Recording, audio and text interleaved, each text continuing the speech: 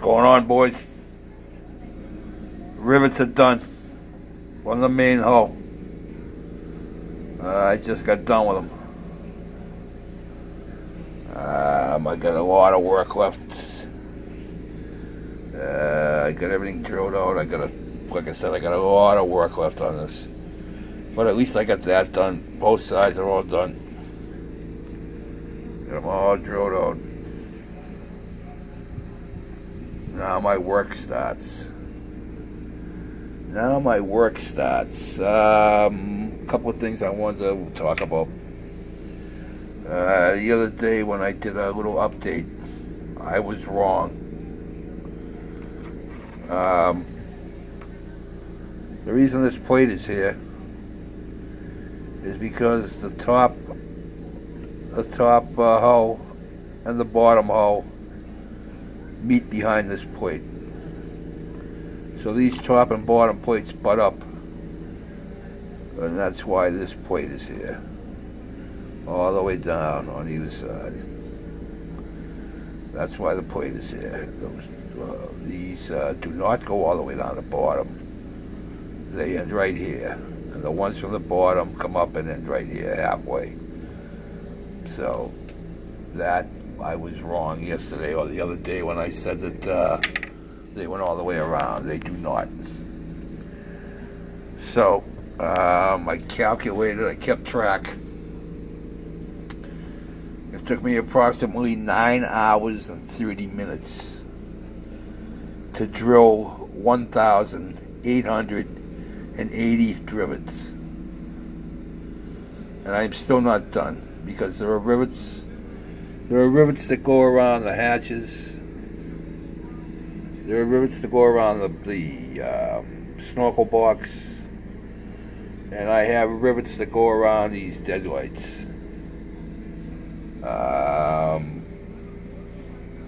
That white piece is a plug I had to put in because where they told you to put the spool in the directions was wrong. That spool goes up here. That spool is right up even with, I gotta look on the plans, but that spool was either even with this or just before it, but it's back here, not up here. So I had to pull that all apart and start from scratch. But yeah, that's where I am. Like I said, 1,880 rivets. 9 hours 30 minutes breaks down to 570 minutes, and I come out to 3.2 rivets a minute. So I was moving right along there. But yeah, thank God that that's over with. I have blisters on my fingers, but that's done. So now I can start building. Lots and lots of work left. I got pieces I have to put in up top here. There are two pieces that go in front of, one here that comes all the way to the end, and I got one here that goes to the end here. Those have rivets in them.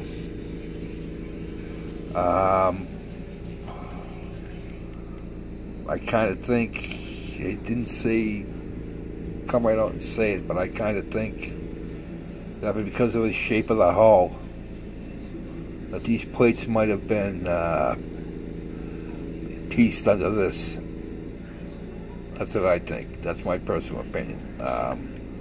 There's no forensic archaeology for it right now, but I'm sure in the future there will be. And like Solomon said from Life After Work, at some point, no matter how accurate I make this to the present plans, it's going to be wrong because of the archaeology that they're still doing on it. I agree with him to a point. I think they got most of the outside. Most of the outside is done. I think the inside, they have a lot of work to do on the inside. but I think they got most of the outside done. So, but you never know. You never know. But yeah, that's where it is. And oh yeah, shout out. I don't know if you guys saw Solomon's last video, but one of his subscribers was very, very generous. I don't know if you guys know, Solomon's building a 1/350 scale New Jersey battleship. And a subscriber of his had a friend who I think worked on it,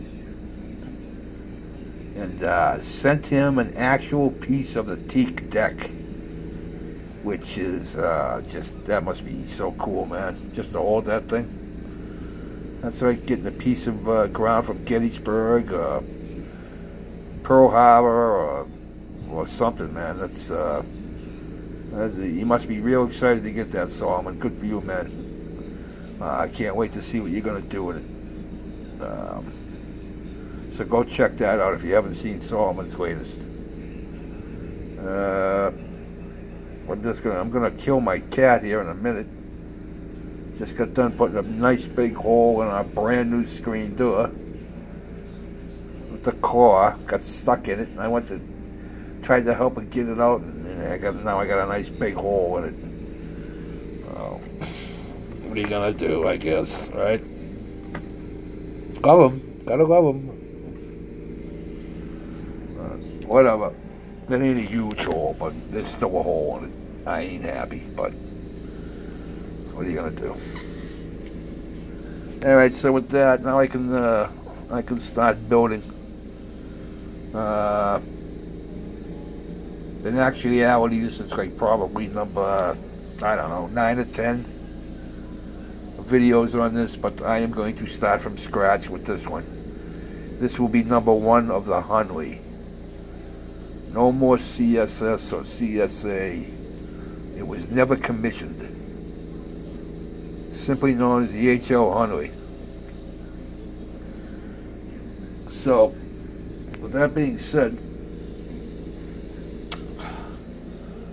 I got the rivets done. That's all that matters to me, man. And now I can start doing other stuff to it. I got to figure out my deadlights. That's looking like what I'm going to be putting around them. And then there are rivets to go around that, because that white piece is the cover plate that went over the lens. And there were four screws in that held it to the underneath plate. And then there was a plate underneath that was riveted up from the bottom with a cover on it, and that cover could be closed so that it would shut off the light if there was any. I guess they burned a candle on the inside and didn't want to be seen at night, so they covered all the lights, and they couldn't be seen. They had 30 minutes of.